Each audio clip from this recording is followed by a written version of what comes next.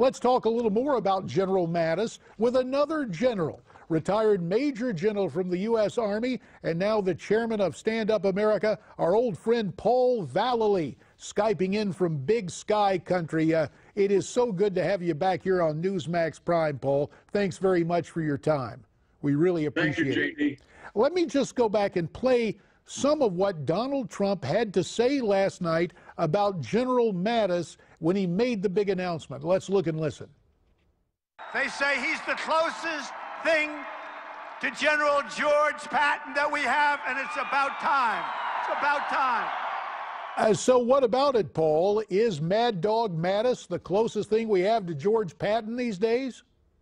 Well, JD, it is about time we put somebody in there while we're at war that understands victory, strategy, tactics, what has to be done to bring victory to America against its enemies, particularly ISIS.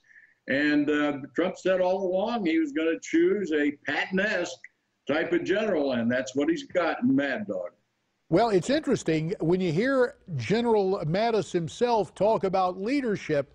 He offered this assessment of what it takes to make a great leader. Once again, let's look and listen.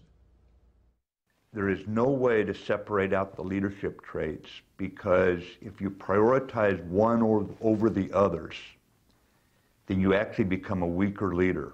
You've got to look at all of them and how they come together that make you into the kind of leader that your troops want to follow. And so, obviously, his troops followed him in theaters of combat in Afghanistan, in Iraq, as lieutenant colonel in the first Gulf War. But Paul Vallely, not only troops, but the massive bureaucracy in the Pentagon. Tell us how you think General Mattis can get that done, and does he have to go to war with the civilian employees of the Pentagon?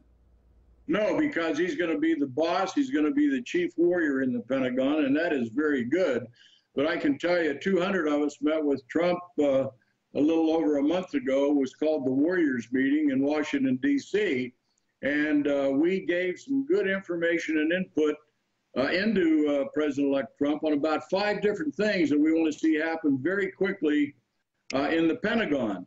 And one was, let's get the spare parts, let's get these forces armed up to fight this war, let's eliminate ISIS in 90 days, let's get rid of the laboratory of social engineering in the military, and let's get away from this political correctness.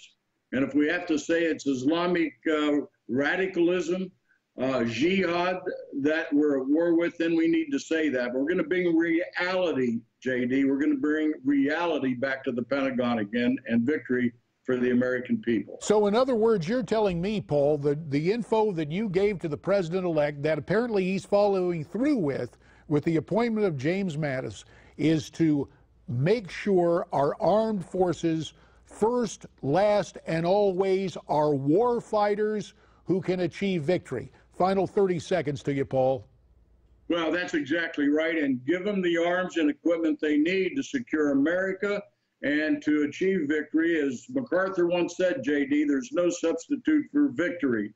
And that is very true when we put our troops in harm's way. So I'm very anxious to see the new team that General Mattis will build in the Pentagon. We're going to have some new generals and admirals appointed and promoted up through the ranks. And we're going to be calling on you, Paul Vallely, as in the days ahead, because you know whereof you speak. We very much appreciate your time tonight from Big Sky Country.